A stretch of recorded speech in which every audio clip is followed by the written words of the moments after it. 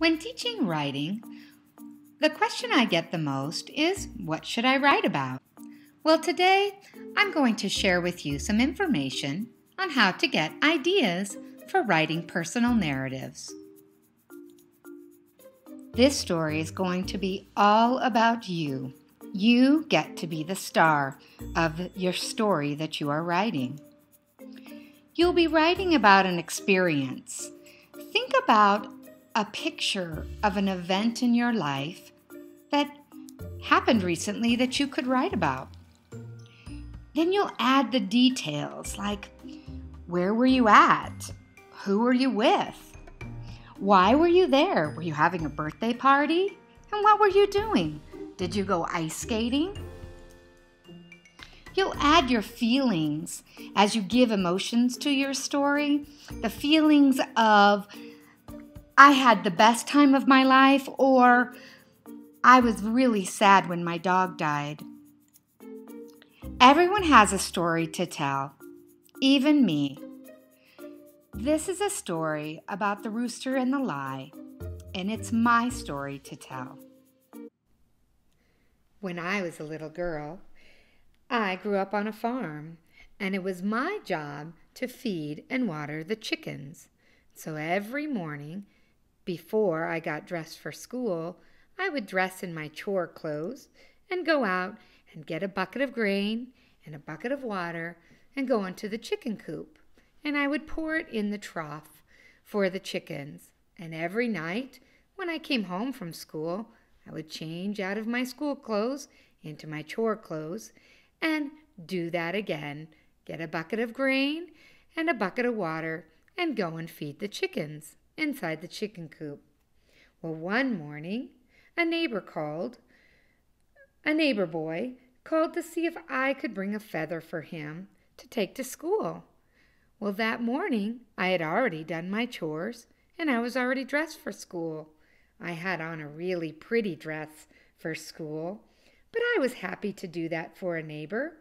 So I went outside to the chicken coop to find the perfect feather. I saw it. It was sticking right out of a rooster, almost ready to come off. I looked down on the ground of the chicken coop and I saw lots of feathers, but they were kind of dirty. And this perfect one that was coming right out of a rooster, I thought would be great for my neighbor. So I chased the rooster, but he was very quick. But I didn't give up, because I saw another feather almost ready to come out of another rooster, and that looked pretty good too. So I chased the other rooster, always trying to get that feather out that was almost ready to come out of the back of them. And I chased them and tried to kind of corner those roosters to get that feather. Well, I was almost ready to give up, but I stopped for a second to take a breath. And I looked up, and as I looked up, all the roosters were coming after me and trying to peck my legs. And so I screamed and I kicked my legs and I tried to get away from those roosters as fast as I could. I ran out of that chicken coop and I slammed the door and I picked up a dirty feather along the way that was along the fence and I put it in my pocket and gave it to my neighbor. You might think this story's over, but this story just began.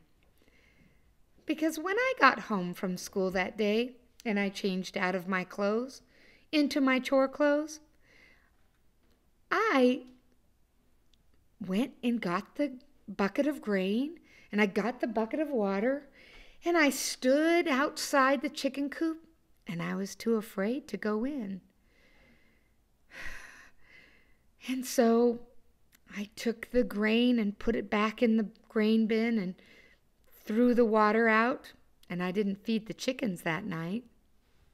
And when my dad came home, my dad said, "Becky, did you feed the chickens tonight? Did you do your chores?" And I said, "Oh, yes." And then the next morning, I wanted to be brave again, and I went and got a bucket of grain. I went and got a bucket of water, and I stood outside that chicken coop, but I was too afraid to go in.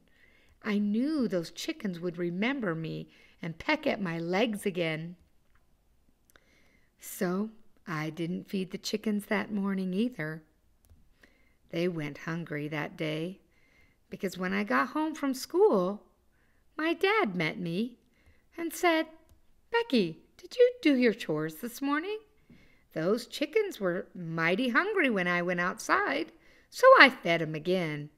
I thought to myself, thank goodness those chickens didn't starve.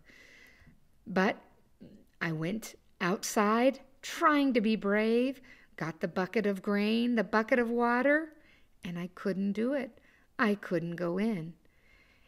And the next day, the same thing happened, but this time my dad went out to check to see if I did the chores.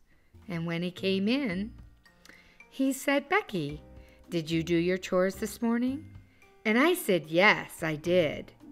And he said, "I know you didn't. You've told a lie." And of course, I put my head down and started to cry because I was caught in the lie. But I tried to be brave, but I knew I was afraid of those chickens. So I told my dad the whole story, and he said, "You are in very big trouble for lying to me, number one. And number two, you will be punished." And I knew I would be punished. And I got a very big spanking that day. And after I got my spanking, my dad set me down and he said, "I know that you're afraid of those chickens. How about if we trade chores with your brother and you feed the horses hay instead?"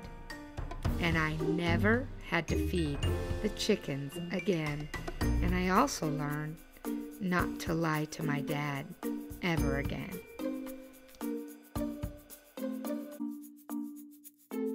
What can you write about? Let's think about some ideas. Holidays, birthdays, vacations, family traditions. Think about what you can write about.